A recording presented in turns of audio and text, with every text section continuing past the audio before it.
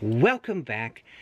I'm visiting family and it's raining. Well, it's not raining right now, thankfully. It's a little bit wet, but it's so beautiful. I wanted to shoot out here and share with you a little video about no fear. Have no fear. This is the message which is encapsulated by the Bible. And I wanted to shed some light on this dualistic process and how the yogi can encounter it. So let's get into it.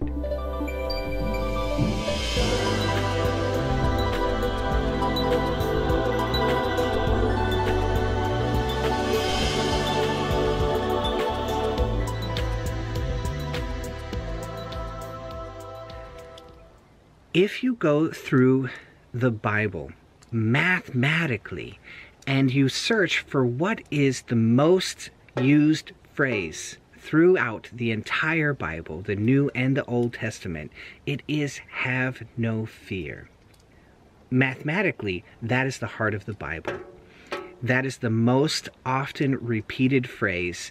And when you count the amount of messages which say have no fear or be not afraid, same meaning, slightly different phrase, but that's the meaning, right? Have no fear. It's 365, so they say. So if you look this up online, have no fear, it's 365 times that meaning is presented in the Bible. That is the primary message of the whole thing. And it's because it is teaching a dualistic process. So in yoga, we do the yoga, we enter into the low idle state, and we begin to get into bliss and expansion. And that causes us to become merged with those.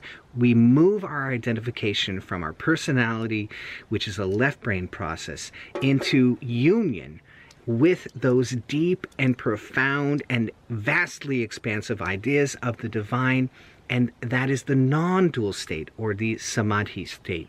So we enter through absorption into a union state of samadhi. That is the heart of yoga. The Bible is presenting a dualistic process which will also happen to the yogi. So if you go into the diaries of Lahiri Mahashaya, which you can't do, nobody has his diaries, but if you read the Purana Purusha and who is Shyam Sharan, and I'll have links below, if you read those stories about the diaries of Lahiri Mahashaya, he would go into meditation, he would go into a union state, and he would come back out and you would have a dualistic process. Or it might happen before the samadhi. So he would have an experience with a form of the divine, such as Kali or Krishna or Shiva.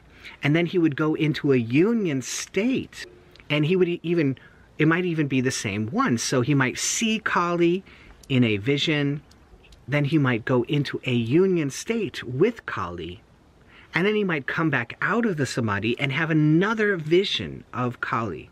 Or maybe it's Shiva. So he would see Shiva, he would have a union state with Shiva, he would come back out, he would have another vision of Shiva.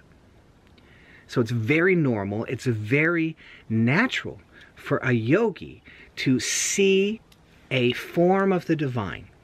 And then if the yogi is going very deep, it's possible to have a union with that same divine form. To realize your identity is part of that whole.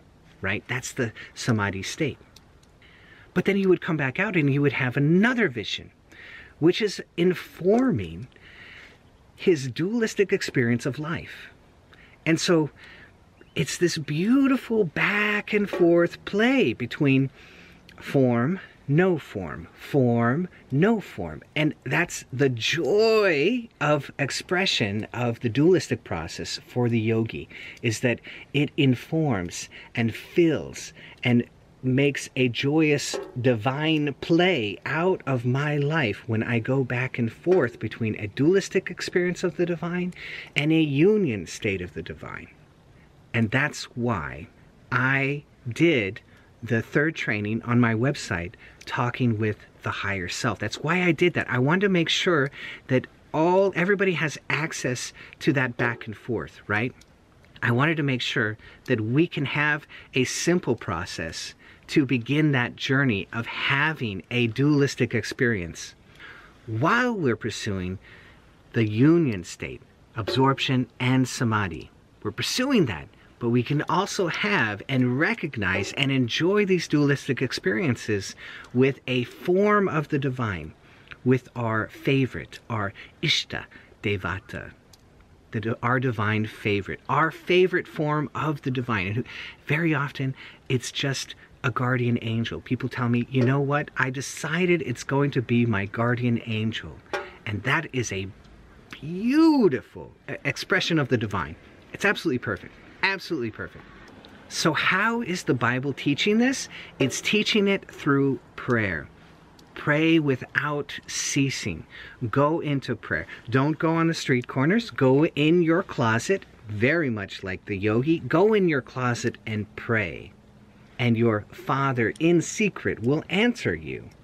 So through the Bible, what is being shared is a relationship between the left brain and the right brain. The right brain is the expression of the guardian angel, of the divine, which sees everything in your life as one. So you, the mountain, the house, the car, the street, everything is you. Everything is made of the same substance. Everything is one. That's the divine perspective. That's the perspective of the guardian angel, which sees your life as a whole, not as parts. But we're in the personality. We're identified with the little body, running our little lives. And so we're using the left brain. The divine guardian angel is using the right brain.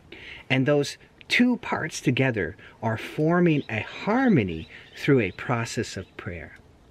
And that's what the Bible is espousing. And so what is the very basis of that relationship between your left brain and your right brain is have no fear. There is a greater force.